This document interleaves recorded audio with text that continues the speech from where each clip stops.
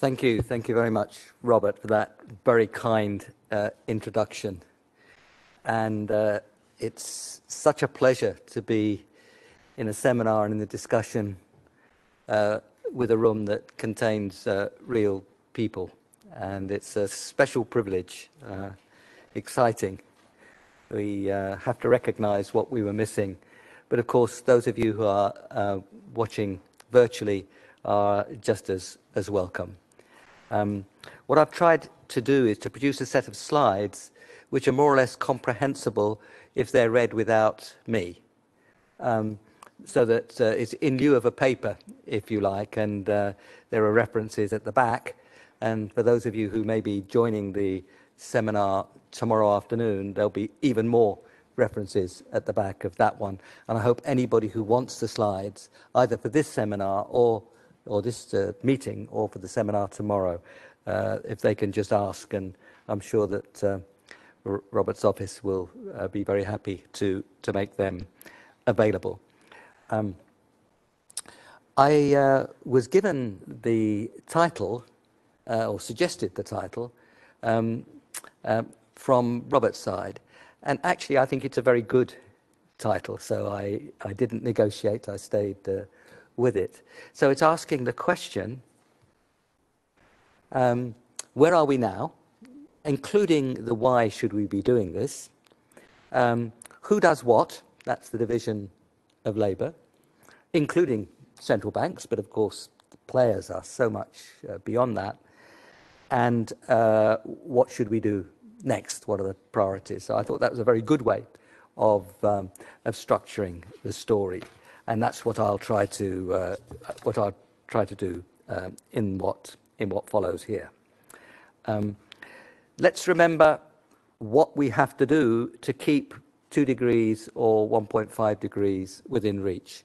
Some of these slides I'm going to go through very fast because they're for the record, and I hope they're reminders so that I can spend a little more time at the end on the discussion. But this shows that essentially we have to move down now and move down strongly in order to give ourselves a chance of 1.5 degrees and well below 2 degrees. These are increases in global surface temperature relative to the second half of the 19th century. It should be clear from the basic physics, which I'm sure you know, which is that it's the concentrations of greenhouse gases which trap the heat because the molecules oscillate at a frequency which interferes with the infrared as it bounces back off the Earth. That frequency of oscillation defines what is a greenhouse gas, and so the concentrations go up, more heat is trapped, and the higher the temperature. So if you want to stabilize temperature, you stabilize concentrations. Stabilizing concentrations means that the flow is net zero, otherwise the stock would move. So stabilize temperature, stabilize concentrations, that means net zero. Roughly speaking, the earlier you go to net zero, the lower the temperature at which you stabilize. Even if, God forbid, we stabilized at 4 degrees centigrade, it would still have to be net zero, otherwise it wouldn't be stable. So that's the basic physics, and you can fiddle about with it and make it more complicated, but the guts of it is in what I just said. And so we have to cut our global emissions by roughly half, or a bit under a half, this decade. And that shows just how urgent the action is in order to hold to 1.5. And we have to go to net zero by mid-century of CO2 for 1.5. The graph here is CO2e. You should always check whether we're talking about CO2e or CO2, sometimes one, sometimes the other, depending on the context and depending on the data available. But roughly speaking, CO2e is CO2 equivalent, including the effect of the other greenhouse gases. So we have to go to net zero by mid-century in CO2 in order to stabilize at 1.5. And we've only got another decade or so if we can stabilize at 2. This is what's been happening. So we are not turning down. Yes, some signs of stabilization, but we are not turning down yet. Note the remarkable first decade of this century when Chinese emissions shot up as a result of very rapid growth, which was coal-fired. Coal is more or less stabilized in China. It's been on a plateau for a few years, but it has ticks up and it ticks down. It's ticking up slightly just now. But 11 of the 31 provinces of China, most of the East Coast provinces, have already stabilized and are starting to go down. But how fast China goes down, of course, is the number one story. They're about 30% of the emissions. And the EU is well placed to be a real collaborator with China. And that's a very big responsibility for the EU. And China, of course.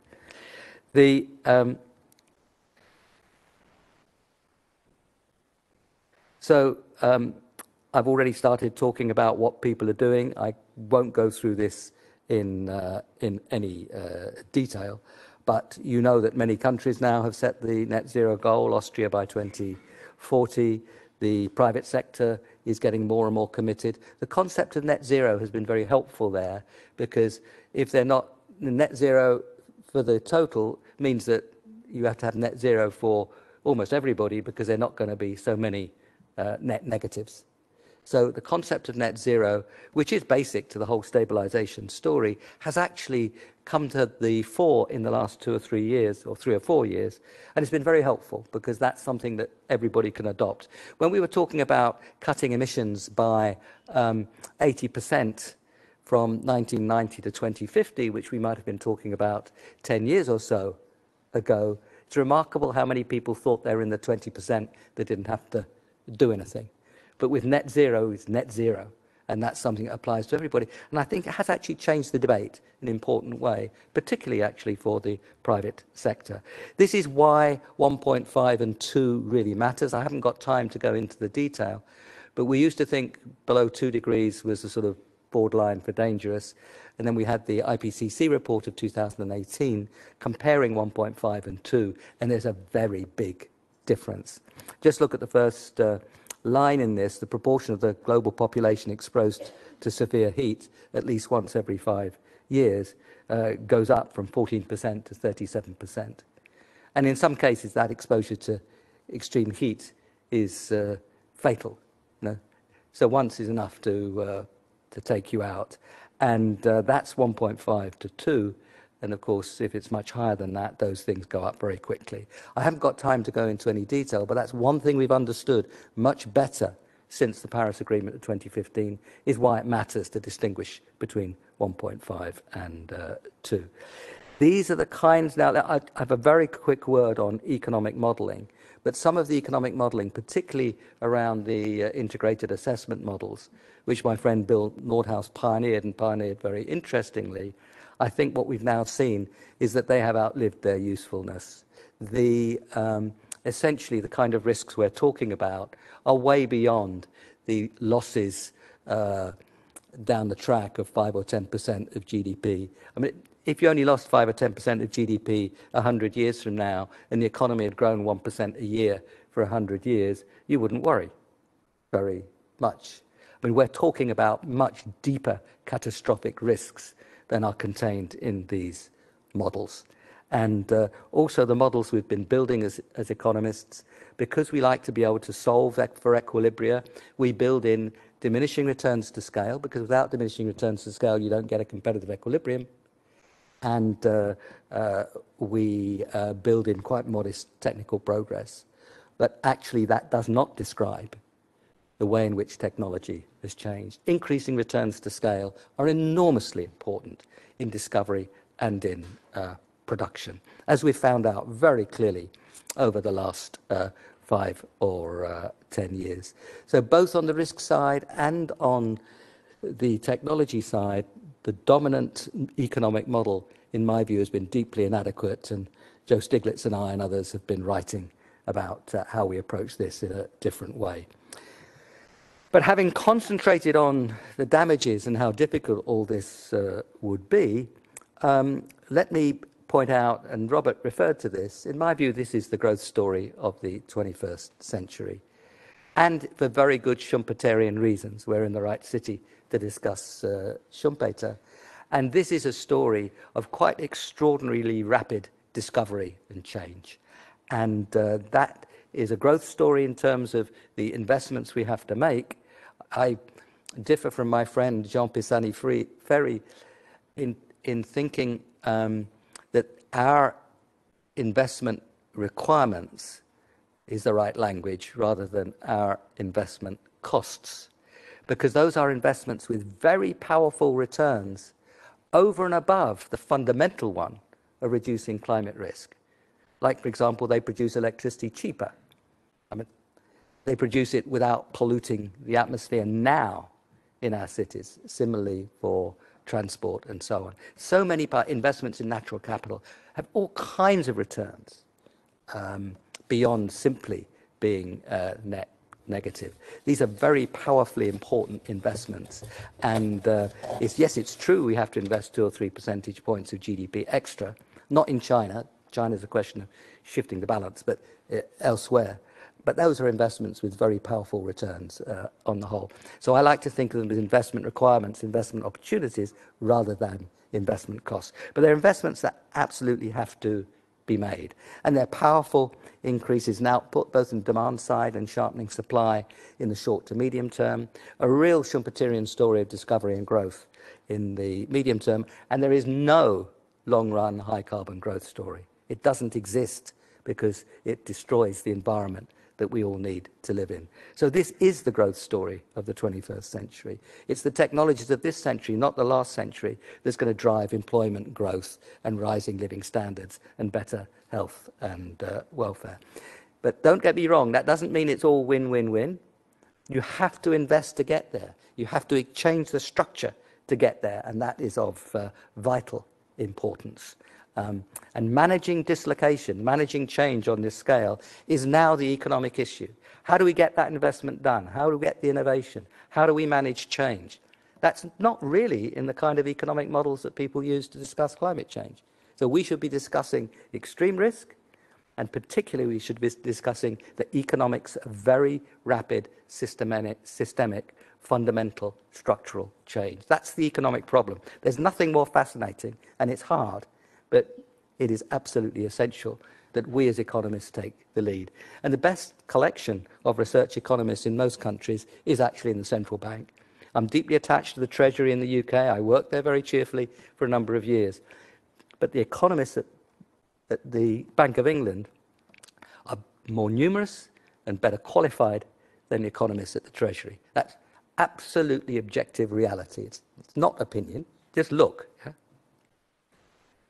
So I've already emphasized the importance of investment, and we're going to look in some detail, but fast, at what policies we need to draw through the right kind of investment. And remember, we live in a world where planned, and just to go back, we have the great economist Schumpeter that we've referred to. Let's also refer to Keynes, and we have a world where planned investment is insufficient relative to planned saving. And what's the answer? Well, surely not to cut planned saving, it's to increase planned investment. And that's our challenge. And of course, I'll also refer to the great Hayek. What matters for investment is expectations. So our policies have to hit the right things in terms of market failures, and I'll go through a few of them in just a moment. But they have to be policies that are credible over the medium term if they are to support investment. You know all about predictable flexibility in central banks. That's what you do, at least that's what I hope you do. Yeah? You have to be flexible because the world changes, but you have to be predictable so people understand what you're doing. That's even more important in investment and microeconomics than it is in macroeconomics, and it's very important in macroeconomics. So that is a key principle, not only to hit the market failures and the market absences, but to be predictably flexible. So let's look at what we have to do, the second part, and I'll have to accelerate a little bit. I've already emphasized very strongly expectations.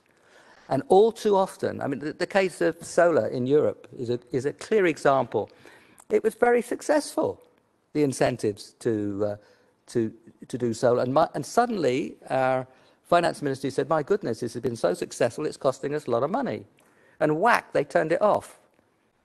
What should have happened is to say the purpose of these supports for solar are to drive down costs and increase adoption.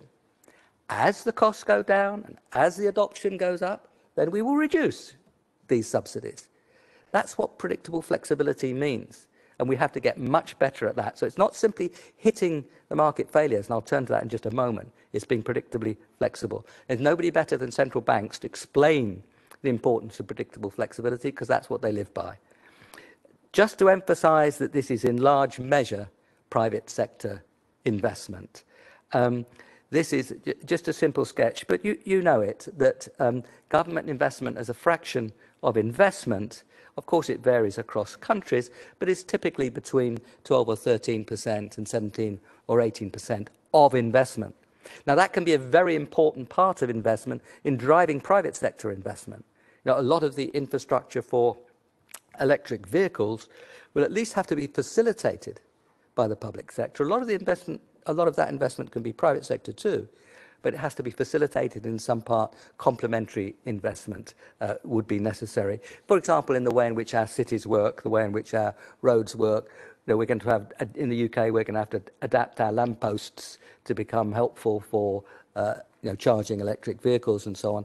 This is the kind of area where you're going to have cooperation in design and cooperation in investment. But nevertheless, the bulk of the investment will be in the private sector. So the biggest part of the question of how do we get the investment is what policies do we bring to pull forward that investment of the right kind and the innovation, and how do we finance those investments.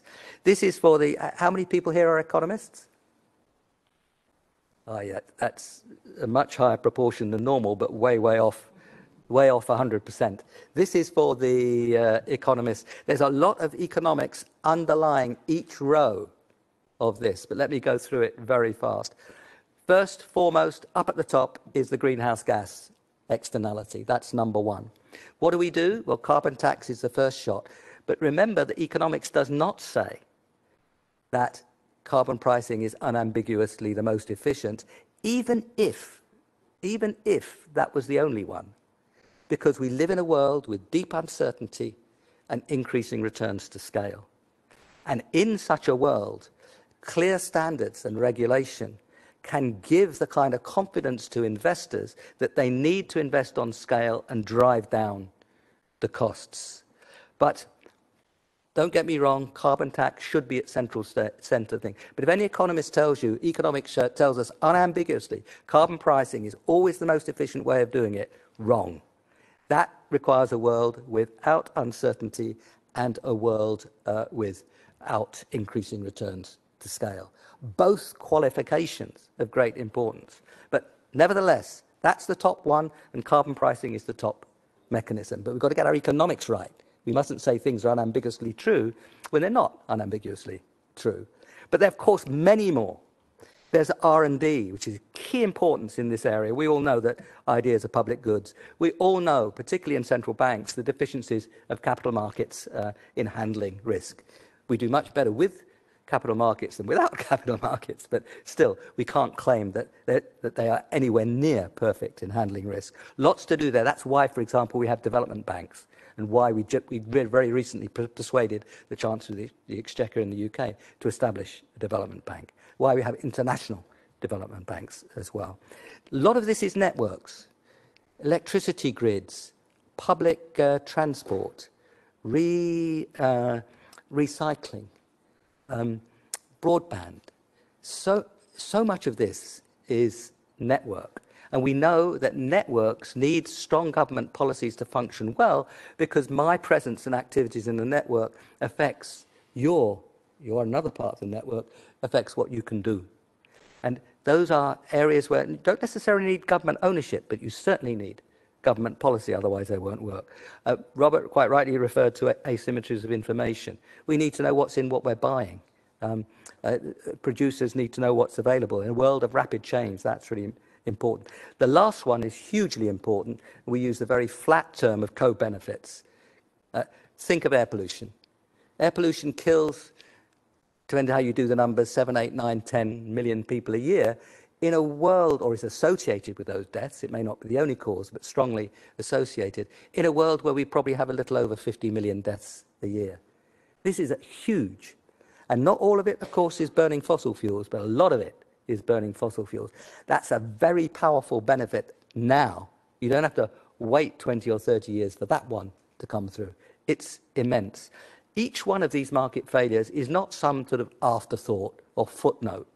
Each one of these is crucial to defining policy. So we have to think of policy as a package which tackles these market failures. Now, there are also market absences, and there we turn to Hayek.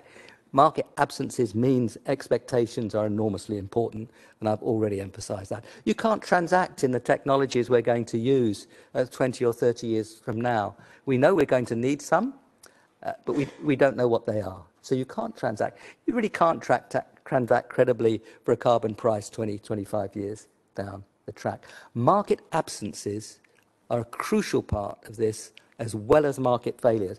And again, central banks are good at expectations. They do. That's what they do all day, manage expectations. I know they do other things as well, but that is a critical part of the whole story. Now, the key responsibilities here lie not with central banks, they lie with finance ministries and public policy. So when people ask me the question about what is it that, is this the responsibility of central banks, I try to say it's also the responsibility of central banks, but the primary story lies with finance ministries and with prime ministers and presidents. But we know that, and I hope we can deal a bit more with this in the discussion which will follow. We know that on the whole, when we designed as a world, sensibly, the independent central bank of the sort of 1990s, we had in mind a world where we thought prices were quite good reflectors of scarcity, and often they are, but not always, and less so when we think about climate change. That was number one. Number two, we thought that the models of our economies were models of a structure that was moderately stable. That was the second part of our story. And the third part of our story was that we had some understanding of shocks, the kinds of shocks that could come along. I would suggest that each one of those three is less secure now than it might have been in the 1990s. So we have to reappraise that story, not of the independence of the central bank, I hope that's sacrosanct, but of what the central bank has to take into account. We know, and there's some good work which I'll quote, discuss a little more tomorrow, that says very clearly that climate is not in the market. It's not in the prices to anything near the extent that it should be. Should be in relation to the targets we ourselves have set. We know that's the first point. Do prices reflect scarcity as well? The second point, are our structures stable? Actually, we want to make them very different. It's not that it's annoying that they might change. We actually want to change them, to change our economies. And we see that different kinds of shocks come along. So we have to reassess. And the idea of market neutrality as being blind acceptance of market prices as indication of scarcity is just wrong. Sometimes we say, look, prices are very good. I mean, if you live in a Chicago world, prices are perfect. But even if they're not, we don't quite know which way they're not perfect. So let's not be presumptuous. Actually, we know in which direction the markets are going wrong. They are underpricing the risk and the damage of climate change. So market neutrality needs another look. And it's not that we're picking winners if we think about what we buy when we do quantitative easing. It's not that we're picking winners. We are avoiding amplification of risk in the future. And too often people say, you're picking winners, you know what's right. This is the usual arrogance of people who don't understand markets. Well, that's dead wrong, because we can see which way they're going wrong. We're not picking the winners. We are asking, where is the big risk, and should we be amplifying big risk? And I think that's a very important argument we have to stress. All aspects of public finance important, domestic resource mobilization, international, private flows, voluntary carbon markets. Let's talk about that a little later when we have our discussion. Robert already argued very persuasively that this is macro critical, and I fully agree, and that it's very important that we recognize that the primary responsibility for making policy here is with the ministries of finance. And I've described, through R&D, carbon pricing, regulation, all the things that they can and they should do. We've already talked a lot about, at least I've raised the issue of market neutrality and what it means. But there's also a great deal of work that's going on, and you're very familiar with, and it's tremendous work, really, associated with the network on greening the financial system, looking in some detail at stress tests and sources of instability, asking how you insist on the revelation of the right kind of information so that people can judge those risks. Actually, there's a tremendous amount, you know that even better than I do, tremendous amount of very valuable and important work going on, showing very clearly not only why central banks have to do this, but how to do it, and sharing ideas on how that happens. Now, so we've talked about the policies to draw through the investment. We've talked about the role of central banks. Let me, before I close, say something very quickly about collaboration, because this is par excellence a story of international action. When you're looking at the concentration of greenhouse gases as the driver of warming, the atmosphere doesn't care whether the kg came from Johannesburg or Vienna or London or Delhi or wherever. It's really very powerfully a global public bad. And collaboration here is enormously important. Now, we teach our students about the importance of open markets and the gains from trade, and we're right, because that is important. But the gains from collaboration, I think, at the moment, are unique in economic history. There's the Keynesian recovery. I know we've got all kinds of difficult things on the supply side and on the demand side, but we live in a world which for some time now has had planned investment too small in relation to planned saving. Of course, much better if we move together, otherwise the increase in demand leaks out into another country and is less powerful. Expectations. If all countries are moving strongly in a good direction, it means investors can see that if they invest in making a really good electric car, the market out there in the world is going to grow. So expectations of joint action are very important for the investment process. Economies of scale are incredibly important. We have benefited from having India expand very quickly LEDs. India drove down the cost of LEDs. China drove down the cost of solar.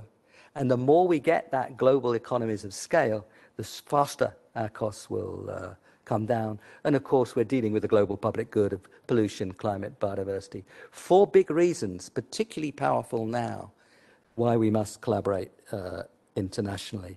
There is why I think, Robert and I have spent our lives, big parts of our lives in international institutions. They've never been more important than now. Also, the G7, G20 processes. We finally have, we have UK, Italy in G7, G20. Next year, Germany, Indonesia. The year after, Japan, India. You remember last year what it was? Well, it was Trump's United States and Saudi.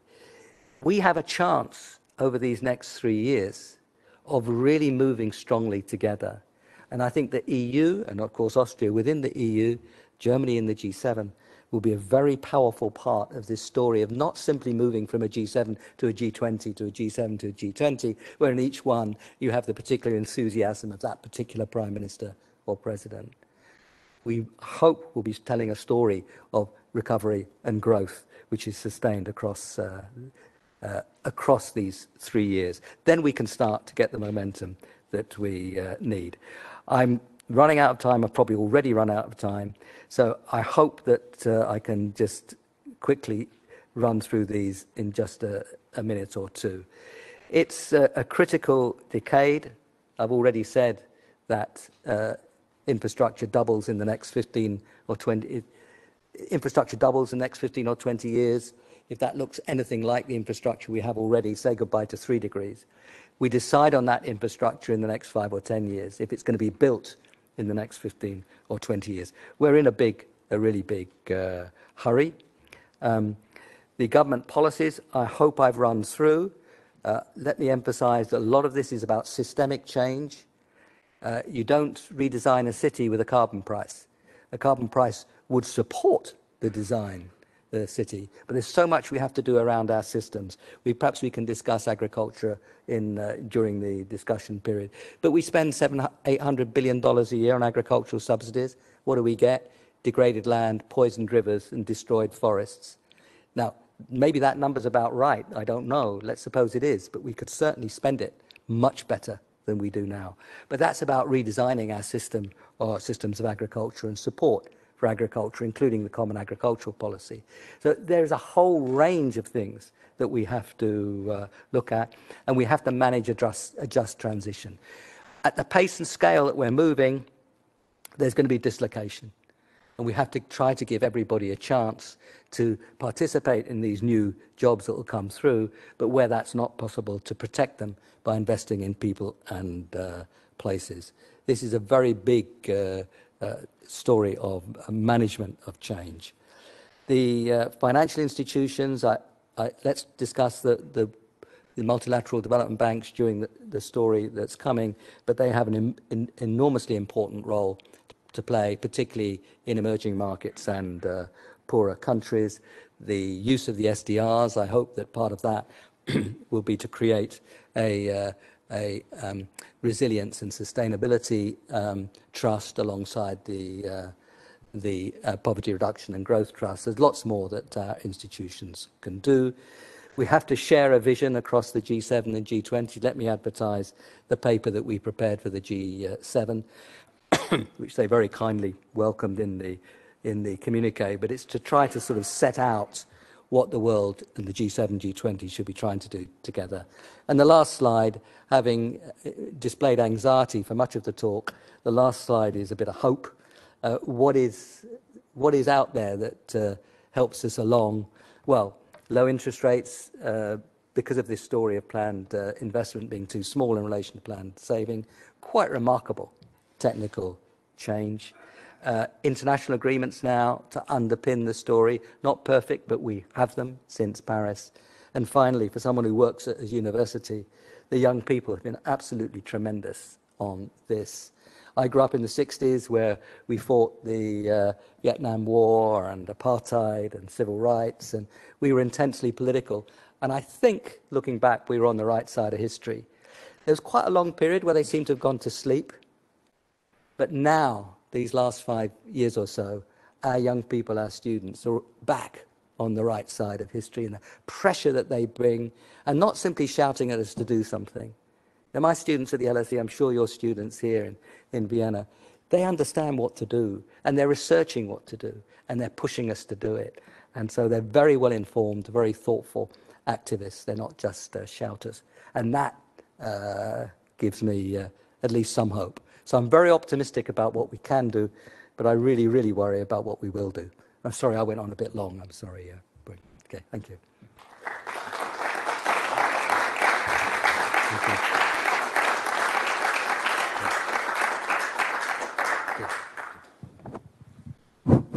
Thank you much, Nick. I think it was a very engaged and fascinating overview which you gave her. And I'm sure we could spend now the rest of the event discussing your thesis. We have a few others who also would like to take the floor, but I think we should take a few questions. And looking into the hall who wants to start. Before somebody wants to break the ice, I would like to ask a question. If I listen to your story, I think I came along saying climate change is the growth story. There's no alternative. The second part, Sounds a little bit like Maggie Thatcher, but now in the other direction, but I think one can buy into that. Now, with regard to that, when you mentioned this, yesterday we had through the Governing Council, electronically, not physically, a meeting with the international investors. And again, here, what you also mentioned came up to say, we have a real chance of investment because there's a lot of potential there which is unearthed. And the question was then, why didn't it happen? And we had also Mr. Hildebrand there who followed it from the other side. And the question was, why is it that we have a lot of resources, you mentioned it, we have a lot of possibilities, why is it that the investors don't take this opportunity? One intervention by a governance colleague said, well, the problem is that currently in most of Europe, the carbon price is at something like 20 or 30 or so at best. In order to make these investments really useful from a financial point of view, the price needs to be at 100. Now the question is, we all think the price will be at 100 or higher, but apparently the investors don't believe it. So the question it was, what does it bring? Will bring the price up? Will it be a commitment with a fixed price pushed forward, supported by taxes, supported by commitment about cap and trade? What is it? Because if the story, as we heard this yesterday, true, then we have a problem of credibility of politics. So who is able to create now this breakthrough? You know that's a hard question, Robert. One part of the story is to be ambitious and strong about carbon prices. Joe Stiglitz and I and others have suggested $100 a ton by 2030. The IMF have suggested 75 for the richer countries, 50 for the middle countries, 25 for the poorer countries as floors, as carbon price floors. I think that's quite an interesting idea. And actually for the same reason as you have a difference between purchasing power parity and market prices in most valuations, there is a reason actually to have the carbon price a bit lower in poorer countries because that's relative to, factor prices and so on in those countries. So the more we press as to what we need, I think the more we push that discussion along. There never will be certainty. That's not the world we could ever live in, but we're trying to reduce the uncertainty associated. But also, I do think that this is a reason, which I emphasized in what I said, and good reason in economic theory, where you have credibility problems, where you have risk, and where you have increasing returns to scale. There is an argument for standards. I actually prefer standards rather than regulation. Everybody wants good standards. I mean, who wants bad standards? That's terrible. But, people bristle against regulation. So let's talk about standards and regulation in that order. But we regulated out the incandescent light bulb. We had to be reasonably positive that other things could come. But we didn't pick the winner. We described what was very bad, but we didn't pick the winner. And before long, it turned out to be LED light bulbs. But the clarity that said, after this date, you cannot sell the incandescent light bulb was a very important part of credibility. I think the car makers of the world have understood, not particularly through the carbon price, but through the broad objectives, the broad planning, the regulation in UK, you'll not be able to sell an internal combustion engine vehicle after 2030. I think those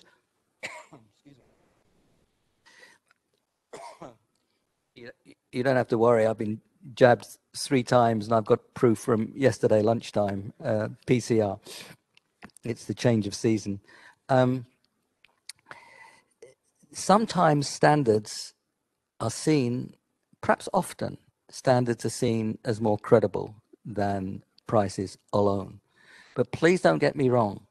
It's really important that we have the strong prices. What I'm saying is, and the standards and regulation, and the city design, and the support for R&D, and the strong treatment of air pollution. The 6 market failures that I described in the talk, we've got to act on all of them. And there are different problems of credibility in different places. Sometimes the courts are helpful. The Supreme Court in the UK ruled that the British government had failed to meet the standards that were required on air pollution. And it has an effect. You know, in Germany, the highest court has said that the government's not doing enough. In the Netherlands, they ruled that Shell was not doing enough. So there are various routes into the credibility issue. But don't get me wrong, clear as possible, strong carbon prices, top of my list. But it absolutely cannot be the end of the list. Okay, thanks. So the hand up by Professor Schneider. 1, 2, 3, and then we have to close. Yes, please. Frederick Schneider, University of Linz. I thank you very much for your excellent talk and the list what we should do. Coming from the public choice tradition, I miss one very important aspect. How will you get majorities and how will you bring government act in this way, as you said? That's very nice, very logic. And if all would do it, we would live in a first best world. But unfortunately, except China, who can use like a dictatorship, doing it also quickly if they want.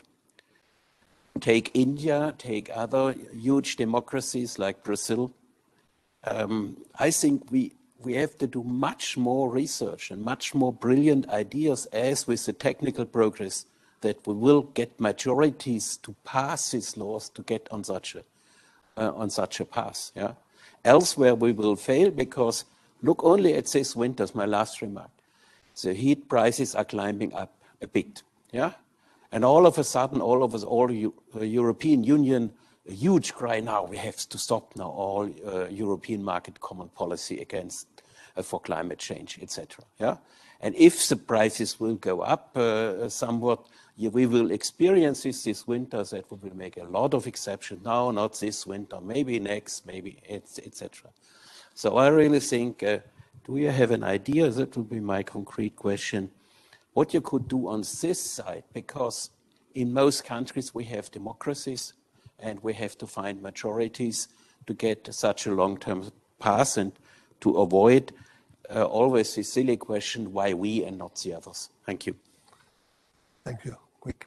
Yeah, it's a very important question. Remember my last sentence is that I'm very optimistic about what we can do, but I worry deeply about what we will do in large measure for these reasons. Let me run through things very quickly because we're short of time. A just transition and managing dislocation is a very explicit central part of this story will be very important. The private sector arguing to government that actually there's a tremendous amount of investment possibility out there. If you get the right policies and we organize the right finance, this will be the driver of growth. My experience is that treasuries take private investors more seriously than professors of economics at the London School of Economics. The private sector can do a great deal. The young people, I think, are a very powerful part of this story, and they're voting with their feet and they're voting with their pensions.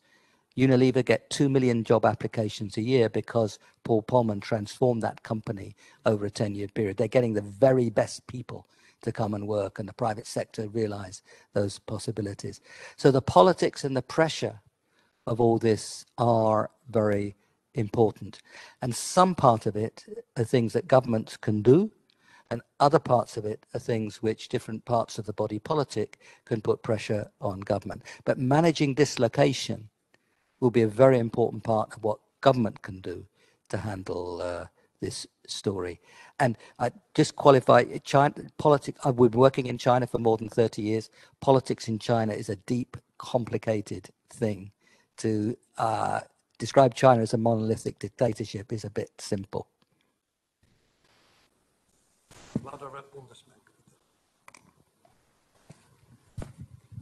Yeah, thank you very much, Nick. You mentioned a lot of things, and I could ask you so many things, but I know that time is limited. So let me focus on one question, and I hope that Philip doesn't want to ask the same question. It's about, you know, that climate change or combating climate change is a global task. And we all know that we have a certain great responsibility in the developed world. But we also have, you know, to be integrative and to take care of developing countries. So at the same time, I observe that public spending towards developing countries does not really significantly increase. So what would, from your perspective, be the best approach to, you know, get a solution also for developing countries, to involve them in the whole process, realizing that they are at a different stage. They are, you know, the demand on extra energy or access to energy is significantly high, right? At the same time, they will suffer the most from climate change. So the question I do have, of course, we need more public spending. That's already, you know, something which is extremely difficult, because the national budgets are always focusing on their own spending in order to manage the transition. So this is one threat. Second thing is, you know, as you said, it's always a collaboration between the public and the private sector. So isn't there way that we can spend public money in order to trigger private money, like public-private partnerships or whatsoever? So that would be very interesting and helpful to hear your view on that. Two very big questions. I wouldn't use the language "take care of." The countries of the developing world are countries that are taking care of themselves, and they recognize they live in a complex, difficult world where climate change is important. So it's support that matters, collaboration. And there, the most important thing by far is low-cost finance on scale, precisely because, as I emphasize, this is an investment story. More and more, the countries of the developing world and the countries of the rich world are seeing the argument that this is the growth story. It's new kind of investment, it's more investment, and it's going to drive a different growth story than we've seen in the past. More and more, that argument is winning. It's not won, but it's winning. So helping show that through demonstrating the right kind of investment is very important in our own countries, and low-cost finance. The story used to be, and I've been working in India for more than 50 years, is that we need low-cost finance and we need technology. That second argument is dropping away because technology is more and more available everywhere and actually being developed in China and India and so on. It's the low-cost finance. At the beginning of Paris, I was working very closely with Al Gore. Prime Minister Modi's telephone call to Barack Obama is, if I have to pay 8-9% real for my infrastructure projects, how can I make these investments? Modi was right then, and he's right now. And there's so much we can do to bring down the cost of finance. In large measure, again, this is what central banks understand very well, it's about reducing, managing, allocating risk. Partly through the public policies, and we talked about predictable flexibility, but also by organizing capital markets in ways that take early stage risk in different ways. And here, development banks are enormously important, both domestic development banks and international development banks. For $40 billion one-off paid in capital, we could double the lending capability of the international system. The brilliance of Keynes with paid in capital and callable capital. So first and foremost, bringing down the cost of capital, and second, almost as important, demonstrating in our own ways that we are doing it and finding new ways. Thank you very much. I think we have one last question up there. Professor Felbermayr, not in Kiel anymore, where you were recently. He's now in Vienna. Okay, yes. Mr. Felbermayr. Hi, Nick. Nice to meet you again. So I was wondering about debates that we're just now having in Germany about the debt break, or in Europe about what we do with the Stability and Growth Pact. And then we know we need public investment. You're right, private investment will have, will have to be very important and will take the lion's share, but we will need much more public investment. So what do we do with these brake mechanisms that we have established in Europe everywhere? What's your recommendation? I know it's a very critical question. In Germany, the coalition partners, we'll see what's coming out of it, but also in the Eurozone. So I'm curious about your thoughts. Yeah, the one sentence answer is don't confuse fiscal responsibility with premature austerity. But of course, to develop that sentence, we have to grow out of our COVID crisis. We have to invest in order to tackle the climate crisis, and we should put those two things together. And we should think through fiscal responsibility over, say, a 10-year period and ask, how do we generate investment and growth over a 10-year period? So we tackle the debt to GDP ratio through the numerator and the denominator. That's not going to be easy, but if we're clear that that's what we're going to do, no premature austerity, this is a growth story, we're planning for our fiscal responsibility, this is what we have in mind if we grow to our tax program over the years, and set it out over that time period so that there's confidence for the investment process. 100 years ago, we made the mistake of coming out of the Spanish flu and the First World War with great big consumption booms, and that didn't end happily. And a dozen years ago, we acted well in 2009, but we jumped straight into premature austerity and we choked off investment and growth. So at least they're lessons of history. There are two mistakes we shouldn't make, but I think we can not make them by setting out a 10-year program for growth and for fiscal responsibility. The fiscal responsibility is up front, but it's not misinterpreted as premature austerity. Now, the absolutely last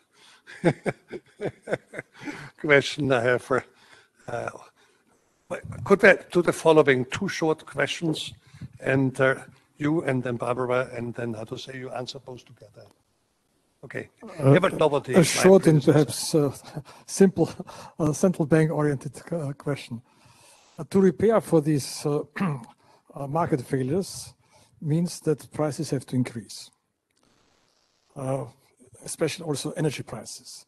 So in some way, it turns out, this may be seen as something like an oil shock in slow motion. Now, for central banks, if they have a price stability orientation, this means that there is a very high chance that inflation rates will be higher than what they aim to achieve. Then there will be the question whether to answer costs push inflation via demand side measures. If central bank do this, for instance, via increasing interest rates, we would get into the strong danger of having a kind of a stagflation scenario. Or central banks will have to accept somewhat, not dramatically, but somewhat higher inflation rates for a long period of time. What would be your answer for that? I think I tried to give a quantitative answer that avoided exaggeration. Energy in terms of GDP, maybe what, 3, 4, 5%. If that went up by 30%, yeah, then that would be a one-off 1 or 2% increase in prices, one-off. So I don't think we should exaggerate this problem. And secondly, the more successful they are, the more irrelevant carbon prices become. Because over time, we don't have any more fossil fuels, so the tax on fossil fuels doesn't matter. Now, that's success 20, 25, 30 years. down the line. So I think the more important one is not actually the central bankers. I love them all and they're terribly important. But the most important one is the politics of people on low incomes who may be hit particularly hard, who have a bigger share of their income in energy-related expenditures. So I would see it as actually a micro-social issue, a very important one, of getting through that protection as part of a just transition. Thank you. And now finally, Barbara Kolben. Thank you. Quick question. As a true Austrian and Hayekian, I believe in the division of labor that you mentioned so often, but also in collaboration. And you mentioned you preferred standards to regulation. And if we look right at the technical part, the US is believing in technology-driven smart cars, whereas China, for example, is looking at infrastructure-driven smart streets. How do you see the point of competition there, and where do we get this into, where do we price this in? I think it's obvious you need both. You know, you need smart cars on smart streets. And it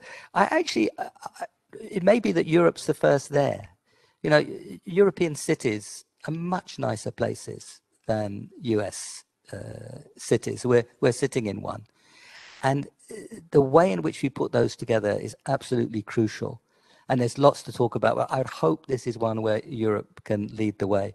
The Chinese are thinking very seriously about both the smart cars and the smart cities. And let's learn from them, but let's give examples where maybe they can learn from the EU. Unfortunately, this ends our Q&A. We have to stop here. Let's give again a hand to Lord Stern.